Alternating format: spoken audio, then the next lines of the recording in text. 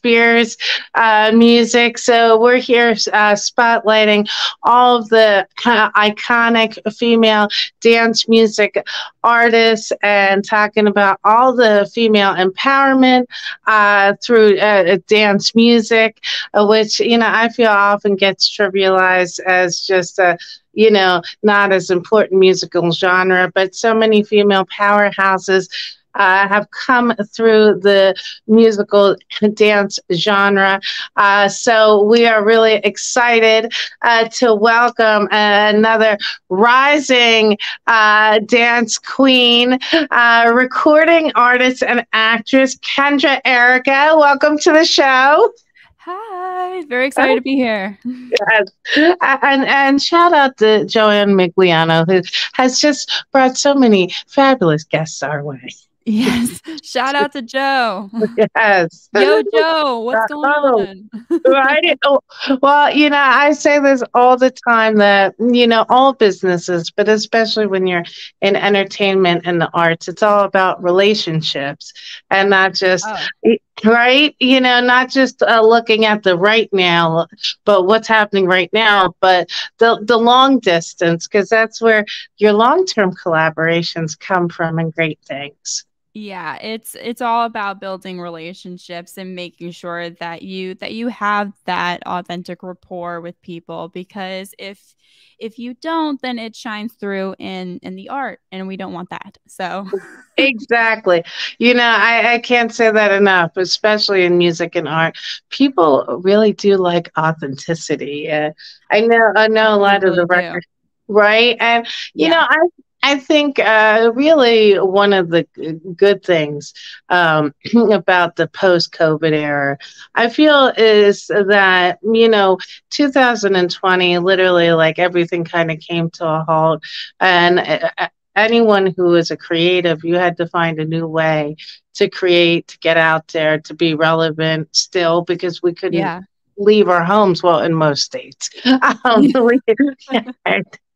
I mean, I was in Florida throughout the beginning stages of the Yeah. shutdown, and then we reopened, and then I was like, okay, all you other people, all you other states, get on this clock.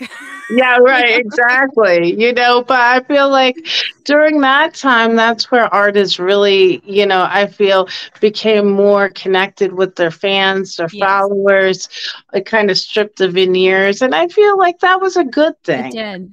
It Yeah. it it really did, because for some time now, for a while, there just been a lot of noise, and when the noise stopped, that's when ideas really came to life, and people became more elevated in their consciousness Mhm. during that time. I mean, I for one, when all this was happening, I was like, something, there's something below the surface that's happening, and my third eye opened up, and I was able to still write and record remotely and still keep the train going. Right. And it was cool. I mean, again, not that everything else that was happening was cool, but, some of the silver linings of that time is, you'd have a lot of artists because, they couldn't tour, they couldn't, and they're used to that. Yeah. They just get on like their social media and stream and just start talking to their followers. Yeah. And we're connecting in a way. Traditionally, before that, we follow the machine and, oh, don't get too close, don't interact, this, that, and all that. So it's really cool just to see people just kind of saying, "Hey, I'm going live tonight. What do you want to talk about?" Yeah, and like you said, it stripped the veneer, it stripped the machine aspect of music, because this was a time where this particular circumstance affected everyone, no matter your status, your credit score, your race, your gender. This affected everybody. It So was the great neutralizer. it was the great neutralizer, and that's a great aspect and a great outcome of the Great Awakening. And as we're going through this whole spiritual awakening right now, still authenticity is the battle cry. Yes. Yeah. And so now, Kendra, it's very exciting. So it is a challenge and hard to get one song placed on the Billboard charts, just one alone. But you have had five Billboard top 10 dance hits. So excited. Yay. Yay. Hey, Yeah. and one of which went number one. So, 2019, you had a number one hit. So you did a remake of, well, remake cover, whatever we want to call it. Yeah. Everybody has a different tribute, Rendition. inspiration, tribute. Rendition. Uh, right. So for all my '80s babies, Laura Branigan's massive female empowerment hit "Self Control," which we just played before the break. I mean, talk about like power song. So, all right. So, of all the songs to pay tribute to, what drew you to that particular song, which was an anthem of itself? Oh, anthem. Oh, you just said it right there. Well, growing up in Boca Raton, Florida, during my teens and early 20s, I was singing a lot in bars and restaurants and in clubs, and I would do covers, and I would always slip that one in. And whenever I would perform it was a different experience than performing all the other covers. There was just something to it that was like pulling me towards it. There was this gravitational effect. So, and being that I had charting hits before that, I said, how about I take this powerful song that's making me feel this way and add my own signature onto it. So Damon Sharp and we got into the studio and we cranked this one out, and the rest is history. Yes, number one charting history. Number one charting history. Yeah. So, not to toot our horns or anything. So, so now your version has what I feel, and thread like sound, a continuous thread that through a lot of your songs has, to my ear, like a kind of an ethereal a tone, to it, almost a little bit of the traditional sort of new wave ambient tones woven through with like, Right. right, with the hot dance beats. So I'm it's ca- I'm I'm catching what you're putting out there, Laura. so now is that like, because every artist, a song to song is different, but every artist has their signature sound, right? Yeah. So is that a conscious choice, like when you're picking how you want the songs to sound, that kind of ethereal thread to it, or is it just kind of naturally happen? It naturally just ebbs and flows with the collaborator. Like there are many different variables that go into the ebb and flow, right? The Mm-hmm. collaborator, the type of song that we want to put out, and just the message. So, especially with my new one, Have My Way with You, that just dropped a couple weeks ago, that's it's indicative that there's a different kind of sound there. However, it still sticks within that tonality that it keeps Mm-hmm. streamlining. But a lot of people, when they heard that song, they're like, "Is that you? Is that you rapping in there?" And I'm just like, "Yeah, my name is Little Vanilla Bean. How are you?" That's cute. My name is Little Red Ginger. How are you? Yeah. Right? So that song in particular, there it's very dynamic. So Mhm. I needed to uh, be as flexible and as dynamic as possible when recording that one. Yes. Now, Damien Sharp has produced for so many amazing mega stars. Yeah. So, first of all, how did you to get connected professionally? And what was it like collaborating with him when he's created some of the biggest hits out there? So I was introduced to him through Jason Dowman, my Billboard promoter, and shout out to him because I was working with a team of writers initially back in like 2016, 2017. And I was working with a team of New York writers, and we were trying just to come up with that kind of breakthrough sound, breakthrough song, and just nothing was really sticking.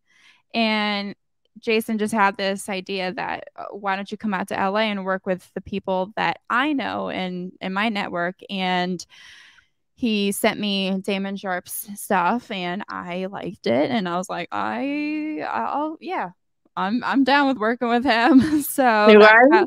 So that's how Damon Sharp and I got linked up, and we've we've we've cranked a lot of stuff out that is charted, and we have a lot of other stuff that has been unreleased, but that's on the horizon to release Right. it. Yeah. Hey, that's a good problem to have, right? It's such a good problem. I like having champagne problems. Yeah, exactly. Uh, so now you have such a beautiful voice and tone that really would lend to so many genres. So what is it about the dance music genre that really attracted you and made you decide, hey, this is really where I want to carve my niche as an artist? Well, I've always had this draw to dance music. Even when I was a teenager, I would listen to a lot of dance music when I was working out or just going throughout my day or just driving around. And it's that kind of genre that elevates anybody, and it has transcending capabilities too. And Mhm. especially now, a lot of different other genres are now fusing and converging with dance music because they see the Power of it. they see the unspoken power behind it. But little old me had that foresight, and and so now I feel like I've created a mark in dance music. Yes. And, I think that one of the things that all dance music has, and what you were saying, like the different pockets and influences, because there are a lot of subgenres within dance music. You have the club music, house, which I feel house music and Yeah. dance music are like this different sides of the same coin. Then you have EDM and trance music, which is more just like wordless kind of ambient sounds. But Yeah. but the thing that I feel all the genres of dance music have is the beats and the hooks that just get your attention, and just makes you want to get up and move. So when you're working with your producers, do you like what's your process in kind of picking the beats and the chord progression and the overall sound and vibe of the song? it it depends on the collaborator or producer that I'm working with, like with Damon, for instance. Whenever we start to embark on a new song, I send him references, and then he crafts a beat or a track based off of those references that I've sent him. And once he sends me the track, I listen to it once, because if I listen to it a second time, I'm going to start coming up with melodies, and then I'm going to become attached to them. So I like to just listen to it once, and then we go into the studio, and then we collaborate together with we come from a very open-minded place. And other producers that I have worked with, Luigi Lugo Gonzalez, who I did Thriller Kill, or not, I did So Fly and Have My Way with You. We craft the song and the track and the beat together, Mhm. and that's another. cool experience too, because then you can hear different elements and you can be inspired by the Frankenstein as it's being built. So it depends on the collaborator, but through and through, it's a matter of just building the sound together. A true collaborative process. Yeah. Well, I think another test is if you play it in your car and it just makes you want to crank it up and Yeah. move and groove. Because really, like I feel in that regard, dance music and rock music are similar to that. The litmus of a great dance song or a great rock song is do you want to crank it up in your stereo, in your car and just sing and groove to it. Yeah, and there's a lot of and with rock and with dance, and electronic and house, Mhm. the common theme of those two genres is freedom. Mhm. Yeah. Freedom, being uninhibited and not in I mean other genres are cool too, but there's a little bit of a four wall effect with them. But Yes. with dance and rock, you can you can you can spice that up. You can flavor it however you want to, and you can just be as elevated as you want to be. And I think a lot of, more so with dance music than rock music, I think a lot of ongoing themes. If you look at so many of like the big dance hits, love is a big theme through so many of the big dance hit songs. Like if you look at like. Let's say we were just listening to some Britney Spears, oops, I did again. Really, that's about a dating relationship, toxic. That's Yeah, about a womanizer. You look at Madonna, Open Your Heart. A yeah. lot. Love CC Peniston. Finally, Well, you and know. also, oops, oops, I did it again. Is also about the Titanic too. I thought the old lady dropped it in the ocean in the end. Yes, right, right. And that's the thing I love about like Britney and Madonna, especially in the '90s and early 2000s. So many of their lyrics, just like you said, were so clever, where they'd slide in other pop culture references Yes. that you almost miss if you're not really paying attention. Well, and that's why I've covered and I've incorporated a lot of those 80s and 90s and Y2K elements into my music, because that's when music was kind of like there was no hidden agenda. Right. It was just open terrain, and anything goes, and people were not afraid to take risks. Whereas Hmm. today people are kind of hesitant to take risks because of the increased sensitivity. And the thing is that you need sensitivity, but in a very fearless way. Right. So, and that's why 80s and 90s and a little bit of the Y2K and also 70s too. Oh Like, yeah. Well, yeah, disco was the building block of every dance music genre that's followed in the decades since. If you didn't have groups like Chic and Donna Summers and Thelma Houston and the Emotions, you're not gonna have a Britney Spears, a Demi Lovato, a Ariana Grande, a Justin Timberlake, Daft Punk, you know, because all these groups, every dance genre pulls to some degree from the foundation of disco music. yeah, they do. The mirror ball is the GPS. Yes, that's Yeah. right. I do happen to have a small mirror bow in my house. I know that's Well, I need to get one because Yeah, I certainly need to get one for my place. I need to funk this place up. Kidding me? that's right. I always say there's never a wrong time for sparkle. It Right. elevates your vibration. There's a holiday sparkle, summer sparkle, evening sparkle, daytime sparkle, shimmer and sparkle are hand in hand. There's denim sparkle, there's cocktail sparkle. It's just a sparkle bonanza. I had I had a friend of mine who always put like sparkle on her skin and like tanning lotion and That's me. yeah, and I gave her a hug one time and I was wearing a white jacket and I was like, "Oh, there goes my white jacket." Like, oops.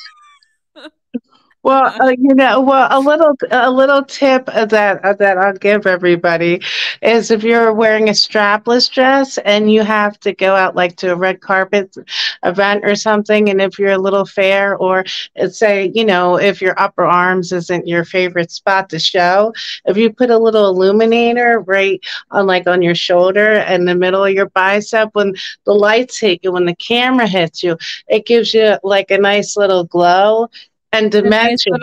A nice little contour and highlight. Right, So, right. Just like the face, contouring your body in the yeah. right spots when you're getting photographed, it creates like a visual optical illusion. It Yes, it directs the does. light. It creates your version of Gerard Butler in 300 because we all know those abs were spray painted on. That's right. He's so busy, he got no time To get a 12 pack. to do 20,000 crunches. That's right. That's right. So, and now talking about some of your other songs. So, of course, your new single is Have My Way with You. Yeah. And so I love the song, on many levels. But one of the things that I love about it that, we were talking about this before the break, that I don't feel that people really give the dance genre enough credit because, and just look at it like trivial and fluffy. But a lot of the great dance hits also have a strong message of female empowerment and Yeah. embracing our sexuality and strength as a woman. And I really love, that element that is woven artfully through Have My Way with You. So, can you talk a little bit about that angle and, the importance of just getting out there to be confident in yourself, your body, your sexuality, romance and all that Mm. good stuff.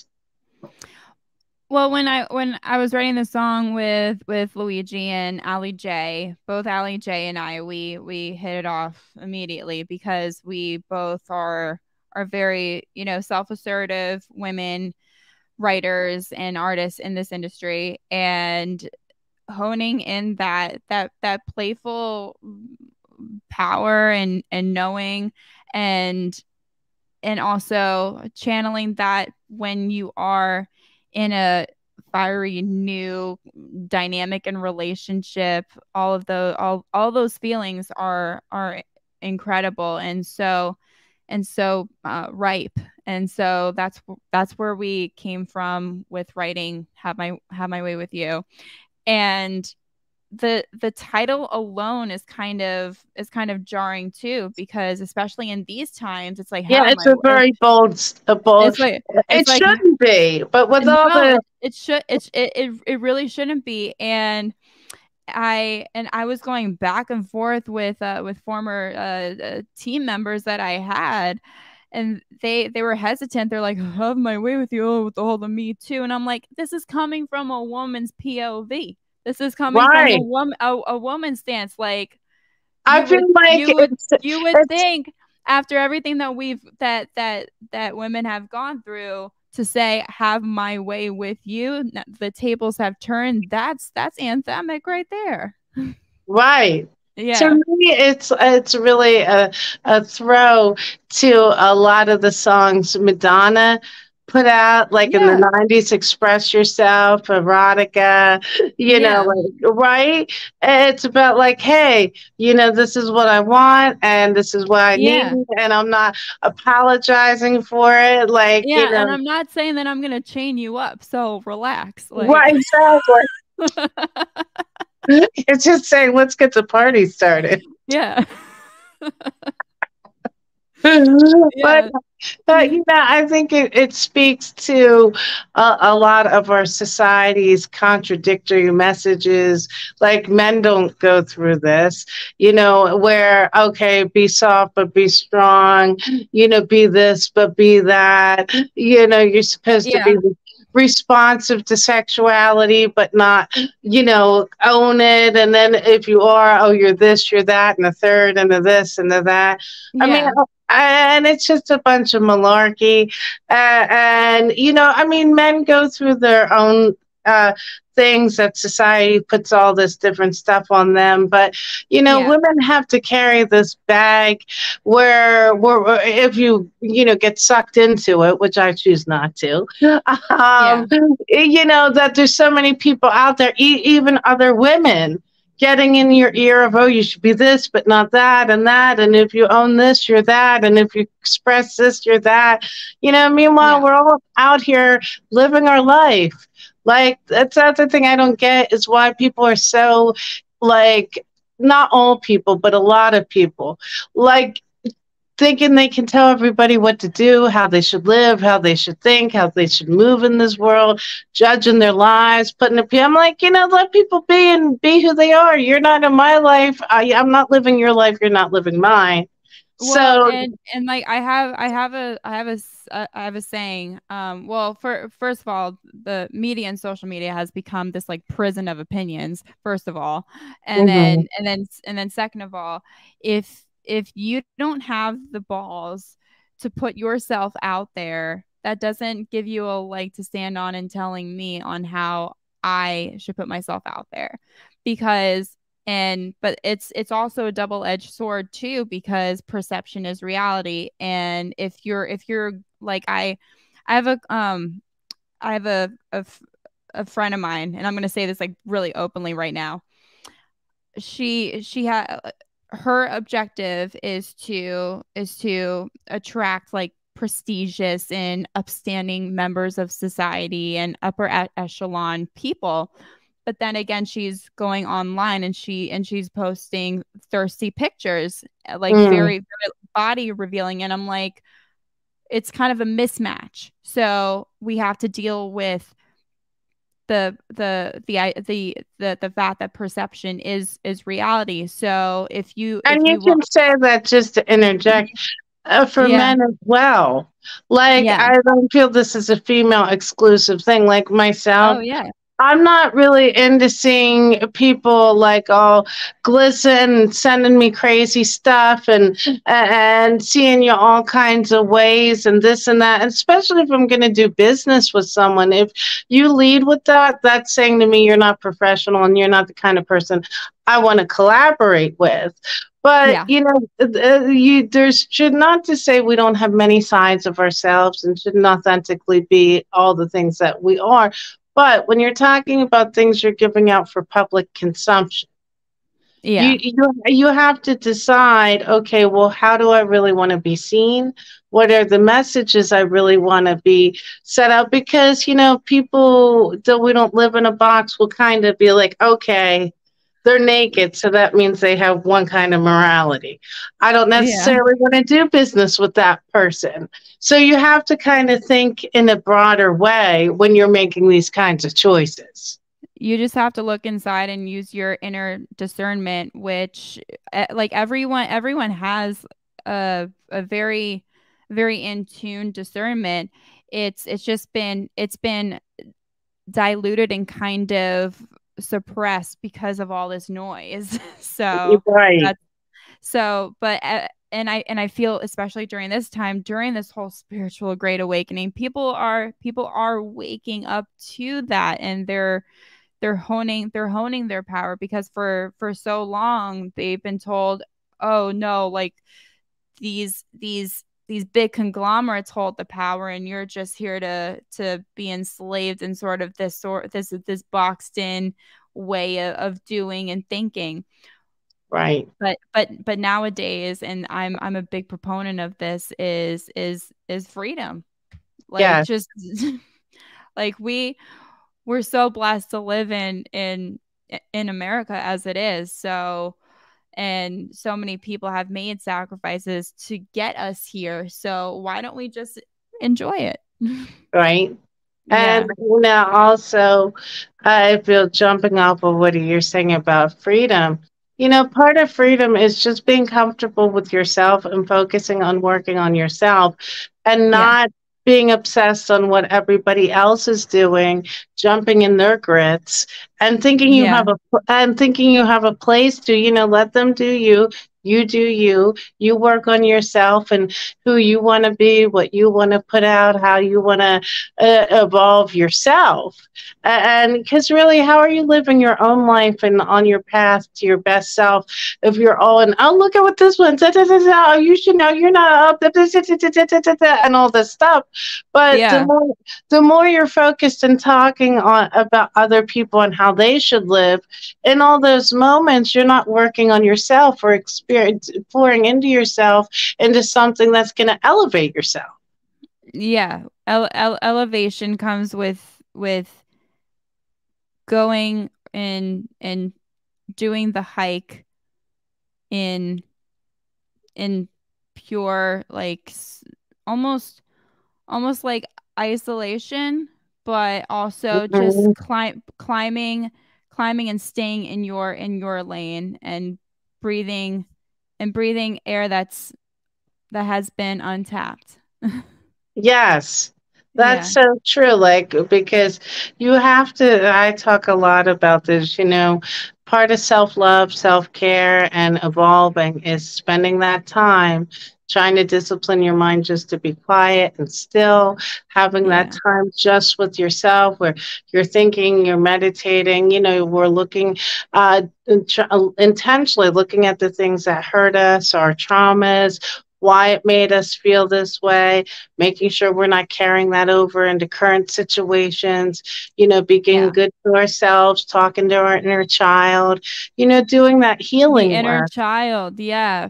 Absolutely. It's all, and I've learned this because I've been such a big self-critic, like my whole Mhm. career. And in some cases it's done more inner damage to me than it has growth, because when you're not kind to yourself, who is?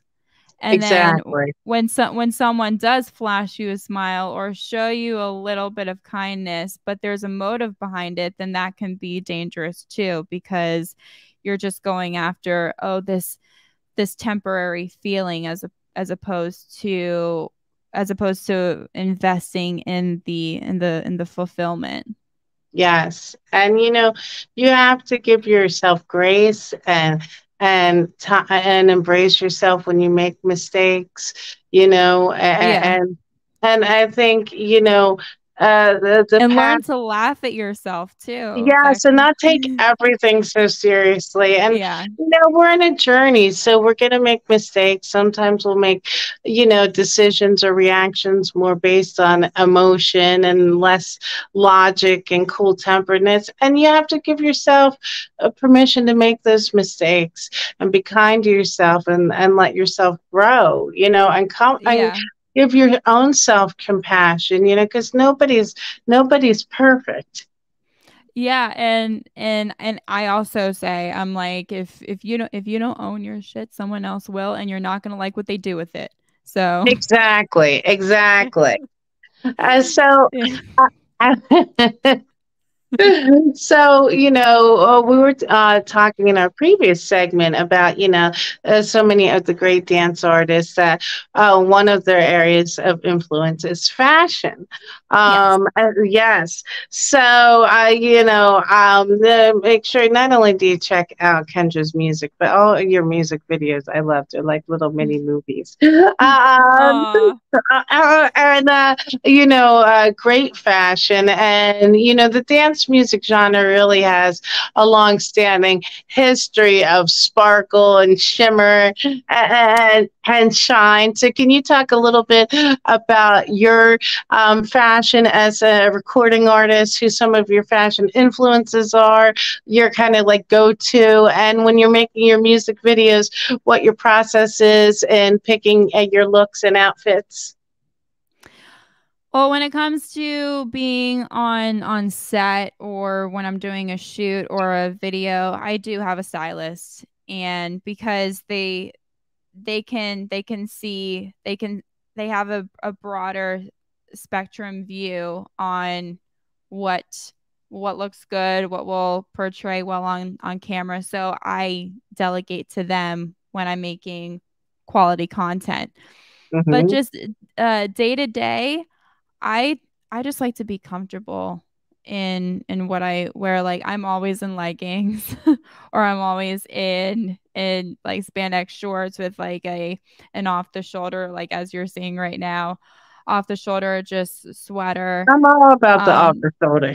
yeah, just something comfortable, and I'm not a spouse to any brands. I mean, if it is a brand, great. I can tag them in my socials, and I'll I'll get a nice hefty like. But just in general, I like to be breathable. I like to be in something that I can move around in, and just because like when you feel constrained, when you feel um confined, you your free flowing thoughts are going to be hindered by that and impeded. So I just like to always be in a state of comfortability so that the thoughts can free flow. Yes, we get all our inspiration and all our creative messages. Yeah. So now, who are some of the dance music artists that have inspired you over the years? I like what Inna has done, cuz and I kind of follow her her model that she set out. She's an artist from Bulgaria, and I've followed her since I was in my teenage years. And she's a single by single girl. She's put out albums before, but she just likes it to be single by single. So I like what she's done. I also appreciate Disclosure. I like their Yes, vibe. It's very housey. I like Gorgon City. Kylie Minogue. That's a that's a an ambassador right there yes. for dance music. And who else? I Well, Cece, there's a CC Peniston. I enjoy as well. Laura Branigan, obviously. and And then she was rock pop. Pat yeah, Benatar, definitely, like a lot of her music was so, well, it was all girl power, yeah, but a lot of it was very danceable. it was.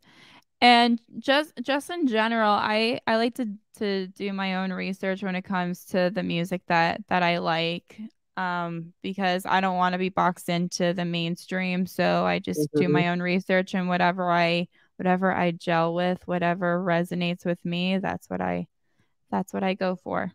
Maya back in the day, she was a great one. Fallen and Cape Yeah. of the Axe, right? Yeah. And she always had amazing choreography in all of her videos. Yes. Yeah, for sure. Yeah, well, it's all about the overall vibe, and if you have a driving and invigorating beat behind you with a bunch of other synths that can make it really really gritty and memorable, that's all you need. Yeah. So now for our aspiring artists out there watching and listening, who aspire to be on the Billboard charts, and a successful artist like yourself, what are some advice that you would give? I would say hard work beats talent when talent doesn't work hard. That's a quote from my dad that has stuck with me for for a long time. Another piece of advice would be don't sell out. I don't care what they're telling you. I don't care how much money they're bribing you. Don't sell out because it's going to disrupt your sleep at night if you've known that you've sacrificed your morals and bent the knee just to have a quick flash of attention and notoriety and and also just keep your circle small too Mhm. and also don't be afraid to say no or don't be afraid to speak up just because these people that are paying attention to you have worked with so and so does not mean that they know what's best for you because every Right. artist is different. So don't be afraid to speak up. Hard work beats talent. When talent doesn't work hard, keep your circle small and don't sell out. Yeah, and I think on that note, like you said earlier about being authentic, authentic to yourself, to your music, knowing who you are and want to be as an artist, Yeah. and I think also not being afraid to change. It's Yeah. not a bad thing to mid-course switch up styles. Try Yeah. something different, because a lot of times in the business, they, okay, this formula works. So just keep doing that. Oh my God, no, you can't do this and do that. And, oh, what'll happen? Oh, again, it Yeah, comes, and that goes back to like people are just so afraid to take risks and I'm like, how do you think Cher got to where she is? How do you think hello, Madonna got to where she is? She went Tina they Turner. they went against the grain. That Right. so we need to bring back going against the grain as being the new freaking cool. Leaders set trends, they don't follow them. Yes, yes. Exactly. So and if you're we can't create out of fear. It's as simple as Amen. that. And I think that that's also a really good point when you were talking about your team. Having a team around you that understands that, like, look, you're not like everybody else. You don't think like everybody else. You want to take Yeah. risks and change and pivot, and they need to be okay coming along for that ride. For yes, cuz it's a ride and if you got motion sickness then small world Get is right then small world is right there, okay? Yeah, get on the tugboat or here, right? Get on the tugboat, right? Right. So I know charity and giving back and philanthropy is something Yeah. that's really important to you as an artist. So can you talk a bit about that and some of the charities that are important to you that you like to lend your support to? Well, what is success if you can't put it back into the flow of society, right? Because if you're successful, you want to pay it forward. And I've I've always been a big believer in children, in education, and and also just being philanthropic in those two areas of charity. Like I'm a I support the prevention of human trafficking and stopping pedophilia, because most of the problems in today's world stem from sexual abuse, and a lot of the confusion, like individual confusion and sexual confusion, has stemmed from sexual abuse. So putting an end to that, and eradicating that and demolishing that, I feel there will be a brighter tomorrow and a brighter future for women, children, and also young men. And healing the trauma that And comes healing the from it. trauma. Yes. Yeah. Well, and of course, one of the greatest ways to be on the path to healing our trauma is to listen to great music. It So, is. It's the yes. healing factor. Yes. So, well, Yeah. it has been a delight having you on the show, Kendra. If you're ever in Philly or in the East Coast, let me know. I'd be Yes. glad to support. So, where can our listeners and followers find you on They can social find media? On social media, you can find me on Facebook at facebook.com/Kendra Erika Music. You can find me on Instagram at Kendra Erika, TikTok at Kendra Erika, and Twitter at Kendra Erika. And you can also find my videos and music on YouTube as well, Apple Music, Spotify, and just Google me. So, and that's Erica with a K. Erika with a K. Hey, Don't put no C in there, okay? that's right. Well, everybody, make sure you go out and follow Kendra and listen to her music and download, and pay for it if preferable. Yes, yes, yes. Right. We do appreciate the paid downloads and not just the free streams. So we want to Right? support our artists. Yeah. So thank you so Cha-ching. ching ching. So thank you so much for being on the show. We're going to jump into another musical break. Of course, you can follow me on the Instagram and TikTok at the Laura Mazurek and the Style and Empowerment Shop, Laura and Friends Facebook page, always bringing you the best artists and music. So I hope you have a fantastic rest of your day. And we're going to jump into some more great music, and we'll be back after this. Thanks, Laura. That was great.